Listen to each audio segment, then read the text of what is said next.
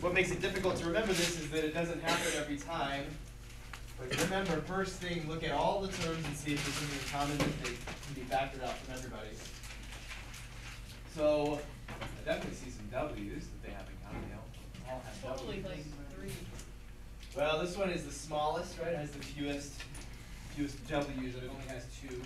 Oh no, I'm talking about like 3. Oh, and the number yeah. 3, yes. Yeah. Okay, so we can factor this, or divide this by 3W squared, leaving us with 1W squared. You feel like you're not very good at going backwards, like, well, I don't know, maybe that's forwards. If you want to make sure that you get this correct, just distribute this back to W squared, and make sure you get 3W times 4. And 8 plus 8W? Plus 8W. To the, yeah, that's it. Plus, I believe it's 16. Yeah. W. No? No? Okay. W, that's I right. get you. W squared. Got it. Right. So now we can't really make this go away, but we can ignore it because we don't need to even think about it as we factor what's in the parentheses here. And those parentheses, not a very difficult thing to factor because the leading coefficient is 1. So I know I can just start out some parentheses, W in each one of those. I know that W times W will give me W squared. This number times this number needs to give me 16, while adding together to give me 8. Doesn't take long to figure out it's 4 and 4. 4 times 4 is 16. 4 plus 4 is 8. A long way of double checking, we just multiply these together. W times W is W squared. W times 4 is 4W. Get another 4W, that's 8W when we add it together. And 4 times 4 is 16. That explains it. Then we can write this as 3W squared times W plus 4 squared, because it's a W plus 4 times another W plus 4, and that's what square means. Thank you, Stuart. Do we have to write it like that? No, you can leave it like this. We'll just set that as. Stuart? Or no, it was this. What is it? I was just out. And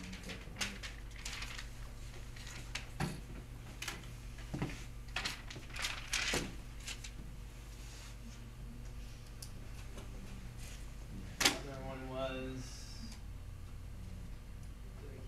54.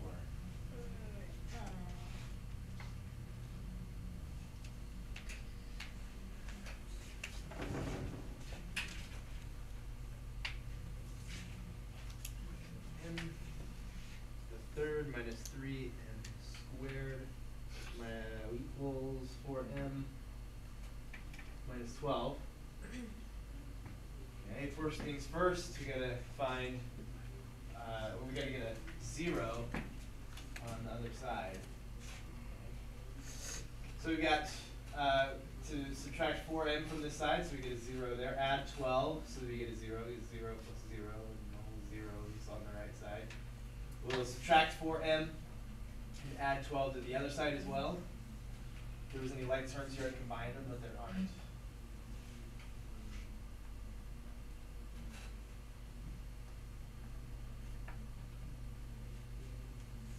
And now that we've got 0 on one of those sides, we're going to factor the left side. Look to see if there's anything in common that they all have. This doesn't have much, just a bunch of m's here. And so you might be able to factor out an m. Well, that has an m, that has no m, so you can't factor out an m. This leading term here doesn't have anything other than a 1 because it's coefficient. So we're not going to factor anything else out. So no common factors among all 4. But as we learned last time, that there's 4 terms. And when there's 4 terms, we're going to try what kind of factor. You might have written it down in your notes. I gave you those steps to follow, like finding something in common, and then look at the number of factors. There's 4 of them. 1, 2, 3, 4 right there. 4-step distribution, something like that. No. I don't remember. That's we're trying to figure out how to factor. Factoring with which? Oh, distribution? No. I guess sort of, but like undistribution. I said this last time. G. Grouping. Grouping. There you go. There's a group. Jenna Very got good. it. Jenna. Way to go, Jenna. Way to pay attention. And there's another group. Each group, we find what they have in common. These two have m squared in common. So m squared times m minus 3. If factoring by grouping works, we'll get another m minus 3 in this second group. Since this term right here is a negative, we're going to factor out a negative 4, because they both have a 4 factor.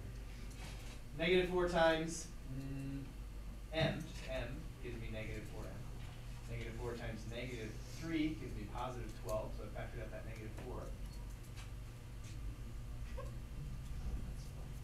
All equals 0. These two terms, this one and this one, both have m minus 3 factors. So we factor out m minus 3, we're left with m squared minus 4 equals 0.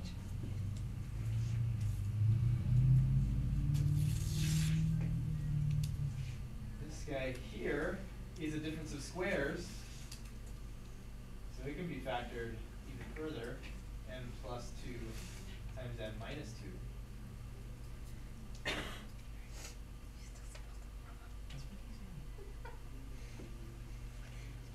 So we've got it factored as much as it can be factored. And what we see is 1, 2, 3 factors. Something times something times something is 0. And even when we multiply 3 numbers together, we know that one of those numbers has to be what? I multiply 3 numbers together, this one, and this one, I get 0. One of them had to be 0. Yeah. There's no way I can multiply like 7 by 8 by 12 and get 0. One of the factors has to be 0. So we say that with these 3 equations. Either that's 0, or that's 0, or that's 0. Add 3 on both sides, you get m is 3. Subtract 2 on both sides, you get m is negative 2. Add 2 on both sides, you get m is 2. Just leave it like that. M is 3, m is negative 2, m is 2. These are all valid. You can say m is 3, comma, plus or minus 2 as well. Comma is just saying there's a list of numbers here that are solutions. The plus or minus means positive 2 and negative 2 both work in this equation. And what that's telling me, what I've figured out after all that is, like if I plug a 2 into every m in this equation, both sides will come out the same. And I'll get a 8 minus, this will be 2 times 2 is 4 times 3 is minus 12. Get 2 there, you get 8.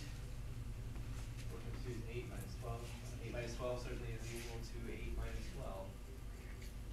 And they're both negative 4.